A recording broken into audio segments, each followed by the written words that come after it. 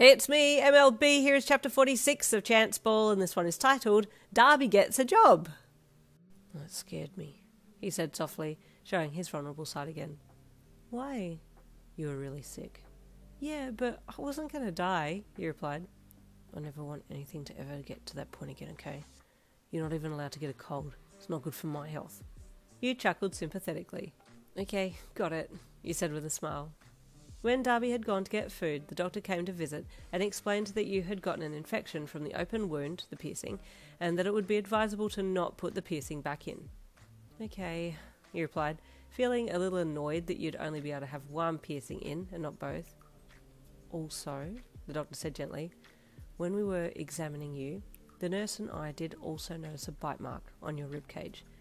If you have any concerns for your safety. A bite mark? You asked. What bite? Oh! Suddenly you remembered Dabi's overzealous munch into your side during your lovemaking, and you quickly covered your mouth with your hand with embarrassment. No, it's fine. Just ignore that. I'm fine. I'm not being abused. That mark was made during, best not to say. The doctor understood immediately and nodded. I see. I have a duty of care to check on patients with marks, so... It's fine, you replied dismissively. Thank you for checking in, but I promise you I'm in very good hands. He hummed as he turned to go. I'm glad to hear. As he left the room, Dabi came back in with some dinner for you. Hey, abuse, Daddy, you chuckled. The hell? He asked. What the hell's that nickname? The doctor thought you were abusing me because of the bite mark on my side, you chuckled. Oh crap, forgot about that. He laughed. What fun I had during that process too. Shut up, you smirked, accepting the food from him. You were discharged late Sunday afternoon and told to continue your antibiotics for the next 10 days. Good thing you got a tat, Dabi said as he let you into the house that afternoon. At least you have something that isn't going to get infected. Did you end up with anything from that night? Your piercings are okay? You asked, gesturing to his pants. Yep, I have a dick of steel and an immune system to match, he replied proudly, following you into the lounge room. I made sure to clean mine properly. Ugh, way to have a go at me, he replied sullenly. I think it's because it started bleeding. It might have been fine if the skin didn't rip a bit. You still have one other one, Dabi said encouragingly, as he flopped down beside you on the lounge. It's hot to have one on one side and not on the other. It's like having a party tit. I know what you're trying to do, you said with a chuckle as you hugged him. You're trying to make me feel better about the situation. And it's working. I was trying to get you excited for round 2, he leered, grabbing around your back and dragging you onto his lap. Is it working? He pressed his lips to your ear and breathed gently into it.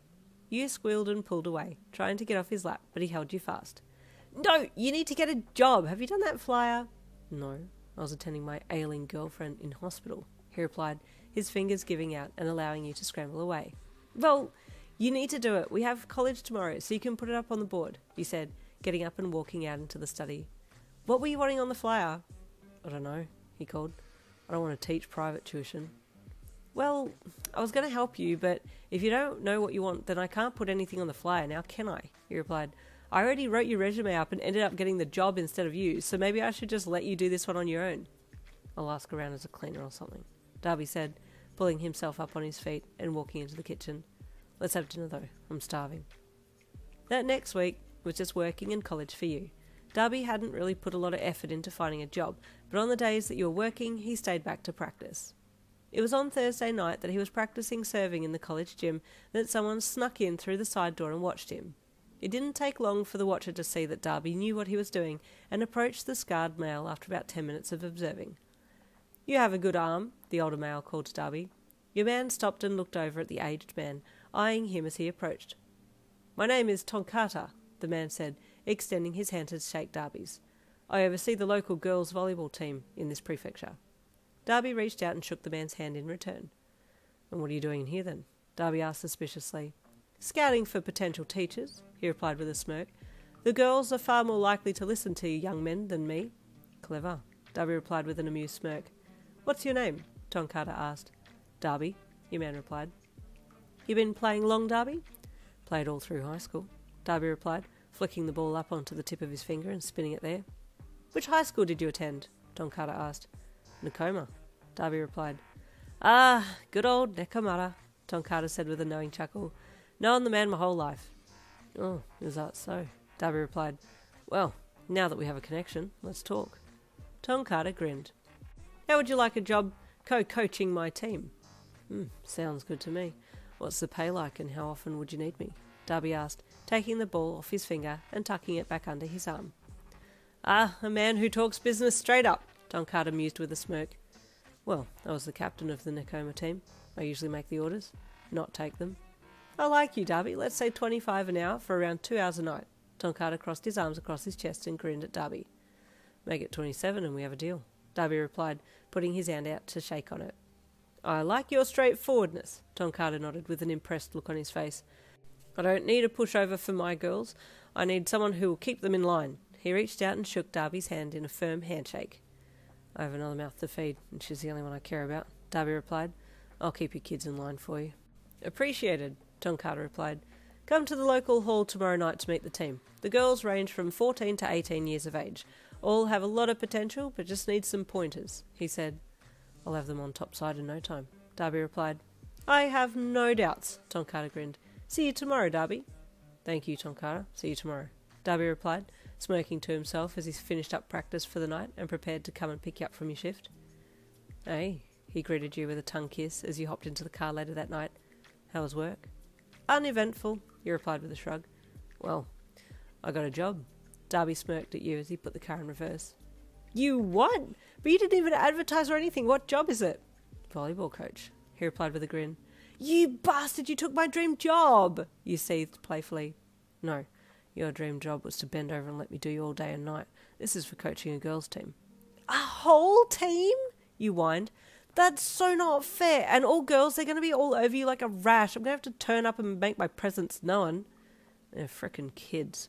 I should probably take some nappies with me to hand out. He pulled into the driveway and parked the car. You grinned. Okay, well, the younger the better. I'm only into girls with one nipple piercing anyway, he said in a low voice, grabbing you around the waist and pulling you towards himself over the centre console.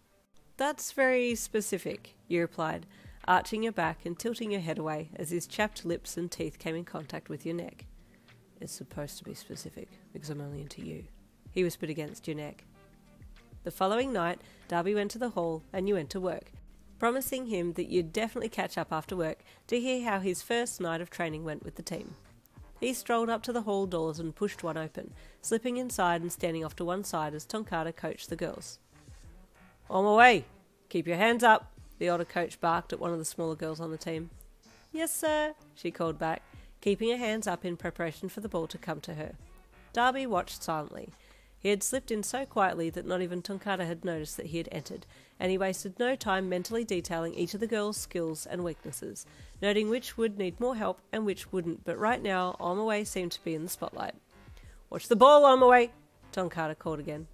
Yes, sir, she called back, doing her best to focus, but something was getting in the way of her concentration, and it kept wavering. She went to return the ball, but fumbled it, and it bounced out of her hands and onto the court, signalling a break in the game. It was then that Tonkata looked up and saw Dabi standing against the wall with his hands in his pockets and grinning from ear to ear. Girls, come in, Tonkata called to his team, halting the practice game so that he could address them all. I have a surprise for you all. The girls whispered curiously amongst themselves as they gathered in a circle around him, and he smiled at them all. You lot are a handful, so I've asked an expert to come in and help, he said gruffly, but with a cheeky glint in his eye. So don't think that you can go easy when I'm not here. The girls looked at each other and waited for him to continue. His name is Dabi. If you're acquainted with the Nekoma boys volleyball team, you'll recognise him. Dabi took that as his cue to enter and he pushed off the wall, walking casually over to the group of girls. A few of the members recognised Dabi's name and gasped with fangirl-like excitement, immediately covering their faces when they saw that he was there. And if they don't know my name, they'll know it soon enough, your man added with a smirk, and half the team nearly fainted on the spot as his turquoise eyes shot through their heart. I'm going to let Dabi take over from now to see if he can handle you girls on the court, Tonkata said. He'll be coaching you for the next half of this session, so pay attention. My teaching style's different from yours, Tonkata, Dabi said calmly to the older coach, his boss, and then to the girls. Those in blue vests, you're up first. The girls looked at each other and then back at Dabi. What did you want us to do? One asked. On court, this side, Dabi said firmly. Your serve. He picked up a volleyball from the ball cart and tossed it to the closest girl and then casually walked over to the other side of the net. I'm your opponent, he stated. Just you? Another girl asked, as the blue vest team of 4 members meandered onto court. Bit cocky, another sniggered. Cocky, huh? Dabi asked with a lopsided smirk. He was about to make an obscene reply, but stopped himself just in time. Beat me first before you start degrading me, or you end up looking like a fool. Poor Dabi was having to keep his tongue in check, and it had only been 5 minutes into teaching. The girls on the court looked at each other, and then got into formation, and the girl at the back tossed the ball up for the serve. Dabi eyed her movements, and saw her torso twist a little as she reached up to smack the ball across to his side of the net. She's going for a cross shot, he thought, as he quickly worked out her angle and line. As her hand touched the ball, her eyes shifted across the net, giving away exactly where she wanted to place the ball, and Dabi jumped into its projected path. With another quick glance, he saw that the girls in the front row didn't know their server was going for a cross shot and had left the area on that side open. So it was just a walk in the park to jump up and calmly punch the ball down on the girls' side of the net. It all happened so quickly that no one had time to react, and Dabi smirked as their jaws dropped and eyes shot to him. Dabi wa sugoi desu. Dabi is amazing. Kakoi. Kakoi is cool. Where's Seiko? I need your help. Is that correct? Please correct my Japanese. Anyway, next chapter coming tomorrow. I'll see you then.